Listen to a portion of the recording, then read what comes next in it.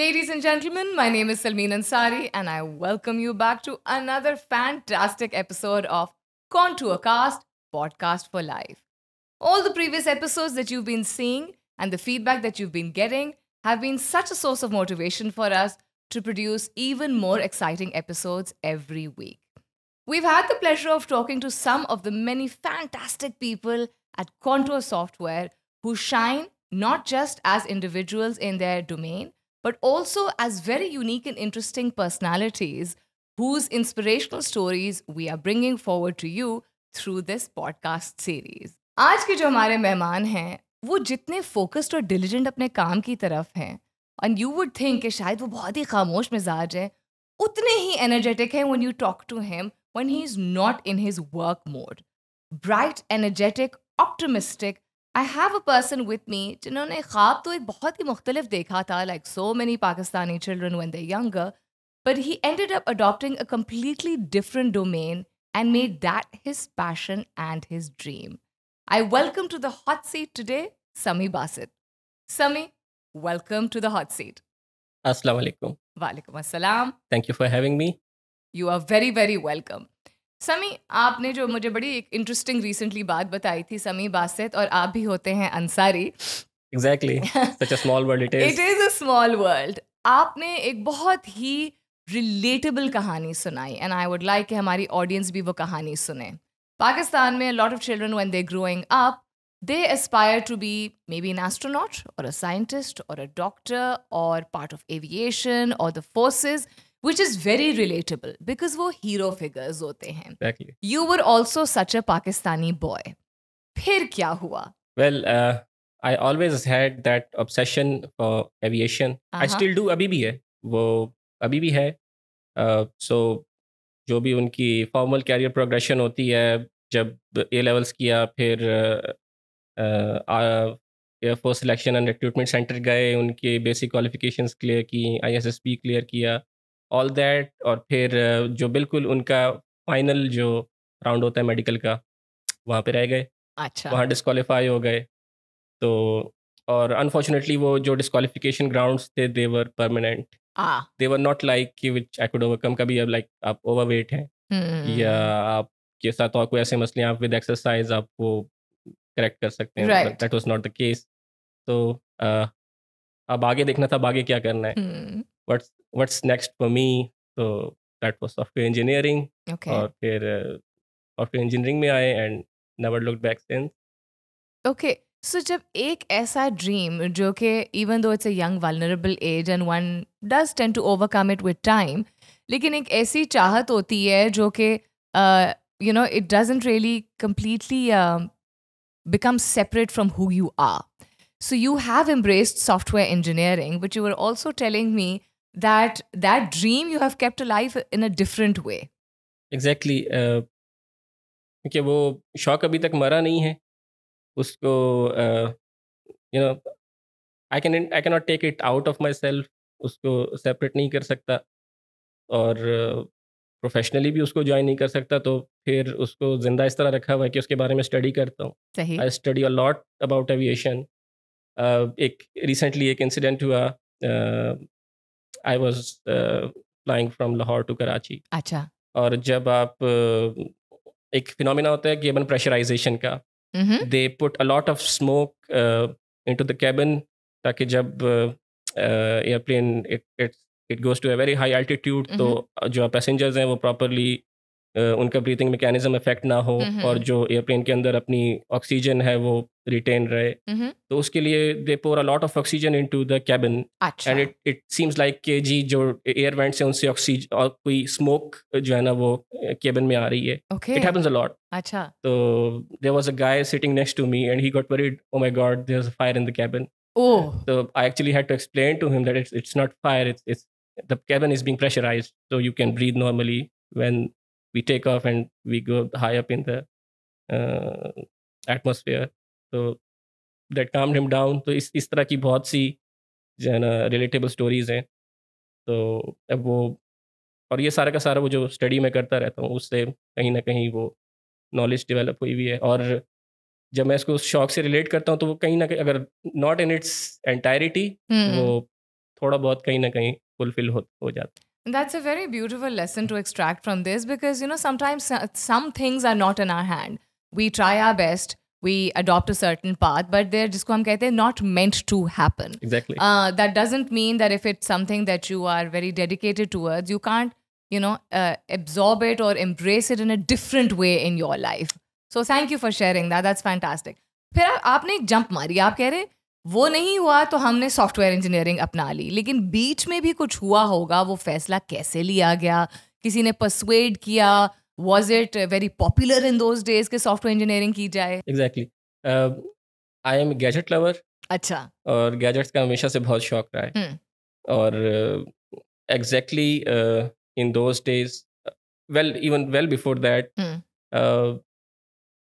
मेरे फादर एक marketing company से एसोसिएटेड थे। I belong to Quetta city. तो वहाँ पे वो एक मार्केटिंग कंपनी से एसोसिएटेड थे and they used to import these laptops and different technical gadgets well ahead of its time, जब बहुत ज़्यादा पता भी नहीं था कि ये क्या डिवाइसेस होती हैं। तो तब से ही उनमें इंटरेस्ट डेवलप हुआ। और फिर जब यहाँ पे रिजेक्शन हो गई तो उसके बाद थोड़ा सेल्फ एनालिसिस किया कि अब कहाँ जाना है। तो that was this technical side. अच्छा। Not specifically software engineering. I actually graduated as a hardware engineer. I was more interested in dealing with hardware. Yes, I graduated as a hardware engineer. लेकिन जब 7th semester में था तब ये बड़ा clear हो गया कि पाकिस्तान में हार्डवेयर की जॉब्स नहीं है। I landed a job at Intel Ireland, but pay was low, working conditions was harsh. Okay. तो नहीं गए। अच्छा। और बस फिर टोटली सॉफ्टवेयर साइड पे स्विच कर लिया। समी, बहुत सारी आदतें होती हैं जो कि इंसान बड़े होके खुद अक्वायर करता है, right? And they help you become a better person each day. But there are some things, some habits that you develop because of certain experiences in childhood. सो आपकी जो एक बड़ी इंटरेस्टिंग रेपुटेशन है कि आपके आगे सामने भी कोई आके खड़ा हो जाए और यूं यूं हाथ हिलाने लगे तो आपका फोकस नहीं हटता है because you are so dedicated towards your work, which is a good thing. How did this habit, इतना ज्यादा फोकस करना, ये कहाँ से आई? How did this develop? इसका बड़ा इंटरेस्टिंग बैकग्राउंड है। व्हेन आई वाज किड, तो my parents they used to take me to a toy shop और कहते थे pick a gift, anyone you like, doesn't matter कितना एक्सपेंसिव है, बड़ा छोटा वटएवर। ओके। और मैं गिफ्ट उसमें से पिक कर लेता था। और फिर वो कहते थे कि अब आपने क्लास में पोजीशन लेके आनी है, you have to stand first, second, top 3 में आपने आना है and will buy you this gift. अच्छा। Will buy you this toy as a gift. वो आपका एक सोवेनियर होगा, वो आपकी एक अचीवमेंट हो गया। Got it. And we kept doing that. मैं अपनी कमिटमेंट फुलफिल करता था, पेरेंट्स अपने साइड की कमिटमेंट फुलफिल करते थे। And we kept doing that for good 5-6 years. और उसके बाद से ना एक फैटिश डेवलप हो गई उसकी। गिफ्ट और नो गिफ्ट, लेकिन एक काम को लॉजिकल कंक्लूजन तक पहुंचा दिया तो उसकी जो सेंस ऑफ अकम्पलिशमेंट होती थी वही जो है ना गिफ्ट होता था। ओके। तो उस चीज़ को फिर आगे लेके आते गए और प्रोफेशनल लाइफ में भी ले आए। और अब ये हालात हैं कि जब कोई काम कर रहा होता हूँ तो वो इतना ज़्यादा कंसंट्रेशन उसमें होती है कि इर्द गिर्द के का पता ही नहीं होता क्या हो रहा है क्या नहीं। कई दफ़ा ऐसा होता है, मेरे when I am working in, मेरा डेडिकेटेड ऑफिस रूम है घर में, जब मैं काम कर रहा हूँ, बच्चे आते हैं कहते बाबा बाबा दे की calling me and I don't listen. और उनका काफ़ी गिला भी होता है। वो भी शिकायत करते हैं मामा से, दादा से, दादी से कि वी कॉलिंग बाबा, और उन्होंने सुना। मैं कहता हूँ बेटा I was concentrating on my work. यहाँ ऑफिस में कई दफ़ा कोलीग्स आते हैं and they keep saying, और मैं 5-6 मिनट बाद I turn to them and say यार sorry I was not listening, अब I'm all ears, अब क्या कह रहे थे? फिर कहते हैं no we have said it. अच्छा, it's so interesting, Sami, that you're saying this because the world is very chaotic. There's so much noise, literal sense maybe, and there's so much noise metaphorically speaking के fast paced है, constantly कुछ ना कुछ हो रहा होता है, whether it's the demand of something और requirements in the work place, at home, उसमें भी इतनी कॉन्सेंट्रेशन रख पाना, hats off to you for finding it so important to keep and maintain your focus because if I'm not mistaken, I think you feel that it is your, you feel obligated that अगर एक चीज़ को जिम्मेदारी उसकी उठाई है तो उसको पाया तकमील तक पहुंचाना है, उसके बाद बाकी सारी चीज़ें. Am I correct in saying that? You're absolutely right. होता ये है कि for me when I am concentrating, जब मैं किसी उस पे काम कर रहा हूँ, तो किसी कोई प्रॉब्लम सॉल्व कर रहा हूँ, कोई टास्क कर रहे हैं, तो एक ख़ास मोमेंट होता है जब मुझे लगना शुरू होता है कि यार ये अभी प्रॉब्लम सॉल्व हो जाएगा. I have to put little more into it और ये सॉल्व हो जाएगा. वो अच्छा. आपका एक यूरिका मोमेंट होता है. You tap into it, and अगर आप वहाँ से डिस्ट्रैक्ट हुए तो you are gonna lose it. आपको फिर शुरू से वो एक मोमेंटम बनाना पड़ेगा, आपको दोबारा आना पड़ेगा. तो उस चीज़ को अवॉइड करने के लिए, और मुझे अपना वो थ्रेशोल्ड पता है ना कि जब वो वाला लेवल हो गया, अब मैंने डिस्ट्रैक्ट नहीं होना. Now I will take it to conclusion. तो ये that's how it is. Okay. So you are in a position where you are leading a team. You're performing brilliantly well, which is why you are here today. But not just that you're performing brilliantly well, you are managing a team in a way which, is given as an example in Contour software. So becoming a good manager slash team lead and then going on to becoming a leader. ये journey क्या मुश्किल है? Naturally आती है? What are the things that have helped you along the way to become who you are today as a leader? Well, it's a mix of both. Okay. First and foremost, I would like to establish that leading people is one of the most challenging things. It is far way difficult than doing technical stuff. Okay. हर इंसान का उसके साथ उसकी खुशी, उसका गम जुड़ा है. उनकी इंस्पिरेशंस डिफरेंट हैं, उनकी वर्किंग मेथोडोलॉजी डिफरेंट है. और आपकी टीम में अगर 5 बंदे काम कर रहे हैं, उन सब का अपना एक डिफरेंट कैलिबर है. उनके टर्न ऑन टर्न्स ऑफ हैं, तो आपने सबको एक साथ कैरी करना है. तो वो एक बड़ा इम्पोर्टेंट एट्रीब्यूट है टीम लीड का. और दूसरी चीज़ मैं समझता हूँ कि team lead should be your go to person. He should be the peoples person.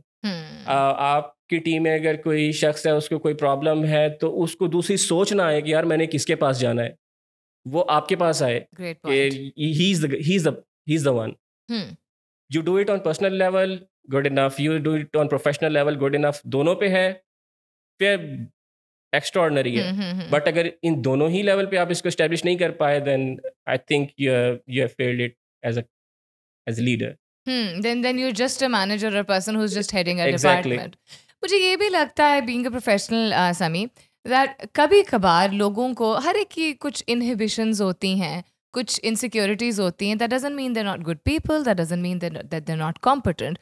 But because of multiple XYZ factors that they've seen, experienced, and or been told, sometimes maybe some people feel that अगर हम एक leadership position में आके ज़्यादा सिखा देंगे या ज़्यादा मेंटोर कर देंगे या ज़्यादा लिबर्टीज़ दे देंगे, तो जो लोग हमारी रिपोर्टिंग लाइन में हैं वो हमसे आगे निकल जाएंगे. This is the reality.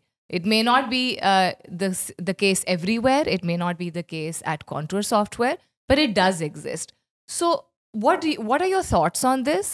And do you feel that there is a way to overcome this feeling? They say that with power comes more responsibility. Yes. But there is very fine line कि कब आप उस responsibility को जो team आपको दी गई है उनकी बेटरमेंट पे, उनकी कैपेसिटी बिल्डिंग पे यूज़ करें, या आप उसको अथॉरिटी वाली साइड पे ले जाएं. वो कहते हैं ना, खिलाओ सोने के चमचे से लेकिन देखो शेर की आंख से. Well said. That's a very fine line. आप इंसान की नेचर ऐसी, आप उससे सख्ती से काम नहीं ले सकते. और अंडियों तो बिल्कुल भी नहीं ले सकते. जो काम आप उसको डांट के, मार के, बेइज्जत करके उससे आप मुश्किल से लेंगे, वो काम आप प्यार मोहब्बत से उसको इज्जत दे के बहुत लेस एफर्ट में बेहतर तरीके से उससे आप करवा सकते हैं. So that's how it is. It's totally in your hands. आप इस टूल को कैसे यूज़ करते हैं जो आपको. और एक्चुअली जो लोग फिर इसको अथॉरिटी की तरफ ले जाते हैं, they have construed it very wrong unfortunately. आपको जो ये लीडरशिप का रोल मिला है, it's to actually help your team. आप उनकी कैपेसिटी बिल्डिंग करें, उनको वो रिसोर्सेज दें, उनको वो स्पेस और टाइम दें, आप उनकी तरफ से बात करें। Let's not मॉरलाइज them, let's help them. मैं अपनी टीम से रिलेट करूँगा। मेरी टीम में एक हमारे टीम मेंबर हैं। he is a fantastic developer, but his communication was poor. And it was so poor that on-show folks actually started noticing it unko, and they started pointing it out कि यार he's not able to convey कि क्या हो रहा है, and they used to ask me कि what he did and what he said in the meeting. So I thought that's not good. तो उसके साथ फिर मैंने काउंसलिंग सेशन किया। उसको मैंने कहा कि यार आप लिख लिया करें, आप बहुत अच्छा काम करते हैं, लेकिन अगर आप उसको बता नहीं पा रहे हैं तो इसका मतलब है आपने कुछ नहीं किया।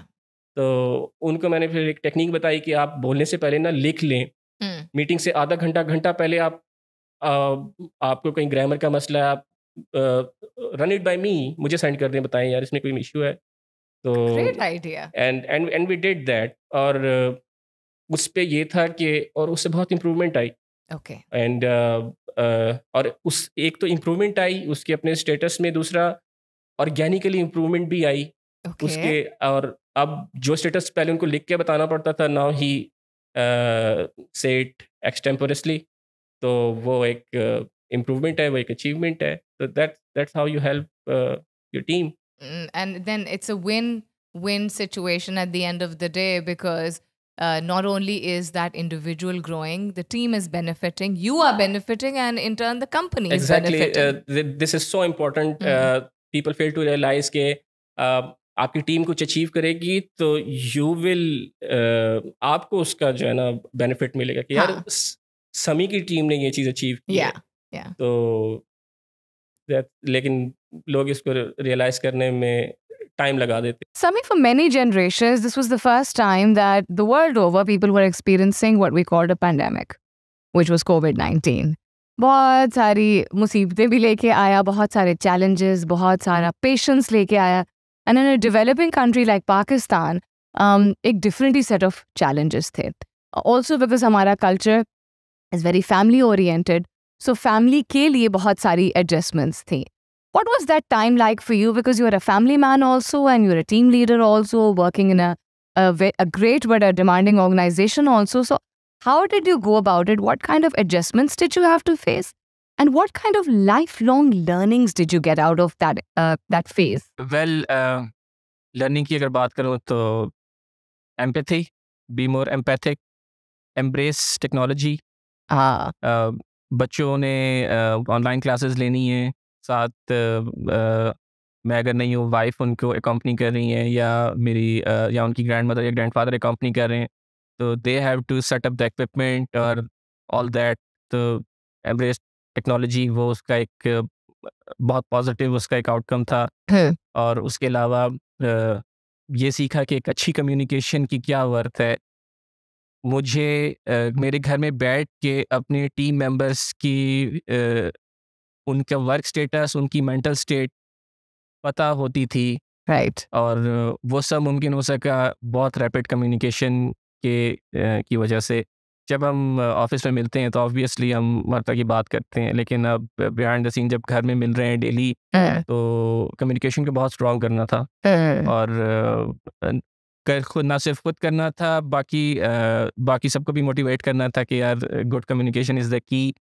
और उसको टीम में एनफोर्स करना था, नॉर्मलाइज करना था। तो दैट वाज अ वेरी की लर्निंग कि गुड कम्युनिकेशन की अब क्या वर्थ है। और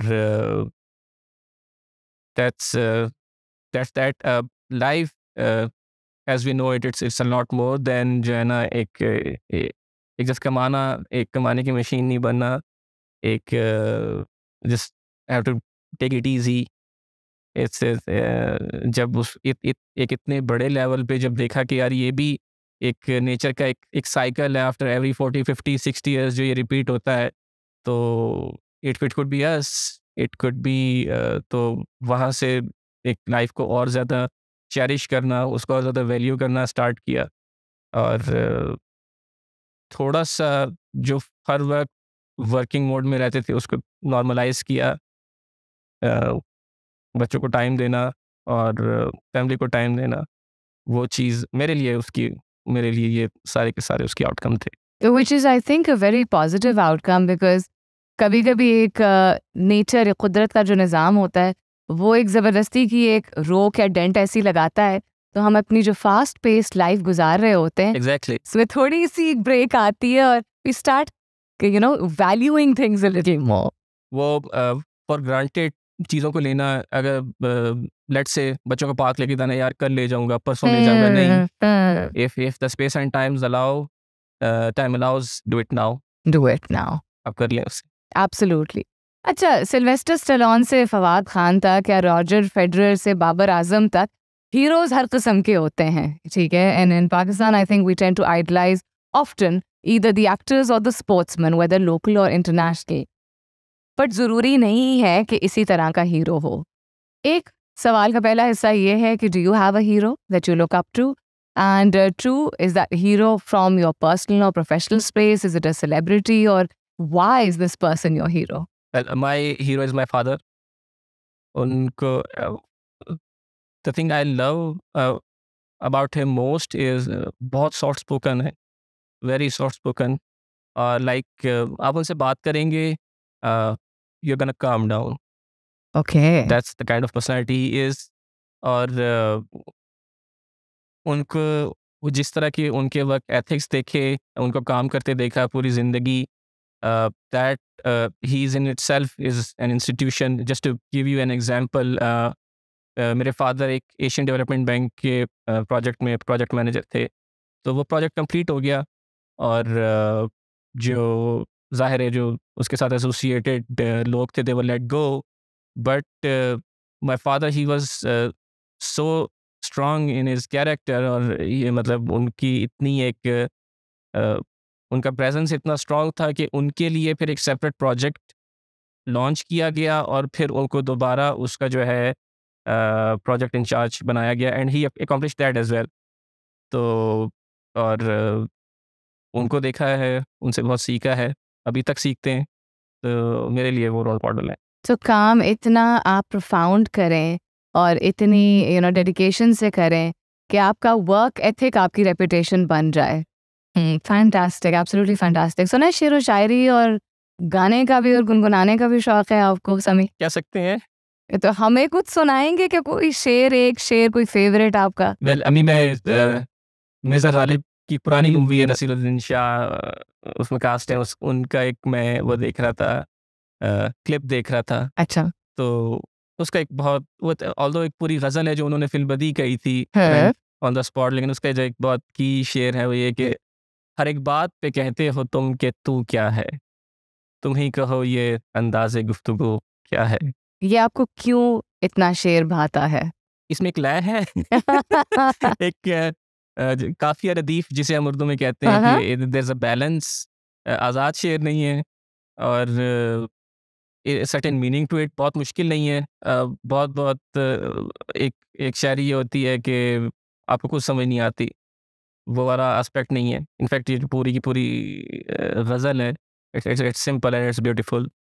The young boy from Quetta with very big dreams, who landed in the federal capital of Islamabad, which was a completely different scenario, and is now, mashallah, working and performing so well in one of the most competitive cities of Pakistan, which is Lahore. What a journey, Sami. You must be very proud of yourself. Now, what is, in one sentence, a piece of advice that you'd like to give to a lot of people who may be coming out of small towns or who may be struggling with, making their dreams come true? Be consistent. Okay. अपनी struggles में consistent रहें Mm-hmm. और अपने passion को follow करें। Mm-hmm. कभी कभी हम कुछ सोचते हैं और हमें लगता है बहुत डिफ़िकल्ट है, हम बिल्कुल उसके लिए हम ट्राई नहीं करते कि यार हम ट्राई करते तो पता चलता है यार फेल हो रहे थे या सक्सेसफुल हो रहे थे। तो जस्ट ट्राई इट, आप ट्राई करें, आप अपने जो आपके इमीडिएट लोग हैं, जो उसके स्टेक होल्डर्स हैं, उनको कन्विंस करें that I want to do it, और फिर जस्ट अल्लाह का नाम लें और उसमें जो है ना कूद जाए और फिर द टाइम विल टेल कि आप सक्सेस वो आपने सक्सेसफुल होना था या फेल होना था। तो दैट इज इन इटसेल्फ एक बहुत अच्छी लर्निंग होगी आपके लिए, एक ऑर्गेनिक लर्निंग होगी। और ज्यूस क्यों इतने सक्सेसफुल हैं? अगर आप उनकी माइग्रेशन और उनकी सेटलमेंट का अगर आप जर्नी देखें तो वो सबसे ज़्यादा वो कौम है जो सबसे ज़्यादा डिस्प्लेस हुई है दुनिया में, सबसे ज़्यादा दफ़ा डिस्प्लेस हुई है। एक दफ़ा डिस्प्लेस हुए, फिर वो एक जगह सेटल हुए, फिर डिस्प्लेस हुए, फिर सेटल हुए। तो वो जो 3-4 दफ़ा बन के जो है ना टूट के बने और करते करते now they are leading the world. और ट्रैवल करें, ट्रैवल करें। सब वो कहते हैं सफ़र वसीला है ज़फ़र है। It's so true. आप सफ़र करें, उसकी जो लर्निंग है उससे जो आपको गेन होगा वो एक वो लाइफ टाइम अचीवमेंट है।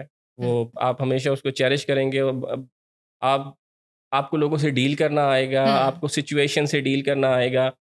आप जो छोटी छोटी चीज़ों को फॉर ग्रांटेड लेते हैं ना, आप वो नहीं लेंगे, ट्रस्ट मी।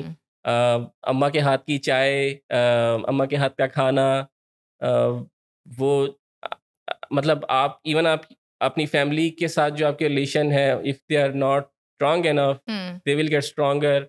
आप मूव आउट, आप दूसरी जगहों पे जाएंगे, आप उनको मिस करेंगे, आप उनके साथ एक डिफरेंट तरह, फिर जब आप मिलेंगे फिर आप उनको डिफरेंट तरह ट्रीट करेंगे। तो वो एक आपका एक बॉन्ड स्ट्रांग होगा। और लाइक अगेन आई सेड, जो जिन छोटी छोटी चीज़ों को आप फॉर ग्रांटेड लेते हैं, आप उनको और ज़्यादा वैल्यू करना शुरू करेंगे।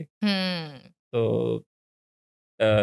That's your advice for youngsters. बिल्कुल, ये मेरी एडवाइस है। और एक एडवाइस ये हर लेवल पे एप्लीकेबल है। आप जिस भी कैपेसिटी में काम कर रहे हैं, be a source of help करें। और एक बड़ी मिसकॉन्सेप्शन है, एक जूनियर रिसोर्स समझता है कि यार हमेशा सीनियर्स ने मेरी मदद करनी है। This is so wrong. आप जूनियर हैं, आपको देख रहे हैं आपके senior, they are struggling with something, just ask, can I help you with anything? Oh, that's beautiful. Can I help you with something? Just let us know, आप हमें बताएं। आप और ट्रस्ट में जब आप पूछेंगे आपको पता चलेगा कि they will start rely more on you.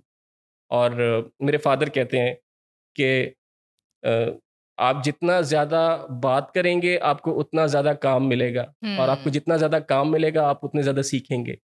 और the more you learn the more you earn. जितना आप सीखेंगे उतना आप कमाएंगे। That's how it is. That's how it is. So dreams, age, and learning knows no boundaries. That is what I'm going to take away from the conversation with you today. Thank you so much for being with us, Sami. Thank you so much. It was fantastic. I'm so glad that you had a good time, and I'm sure people will also have a great time listening to your story. Ladies and gentlemen, thank you for tuning in once again. Till next time, this is me, Sulmeen Ansari, saying thank you and Allah Hafiz.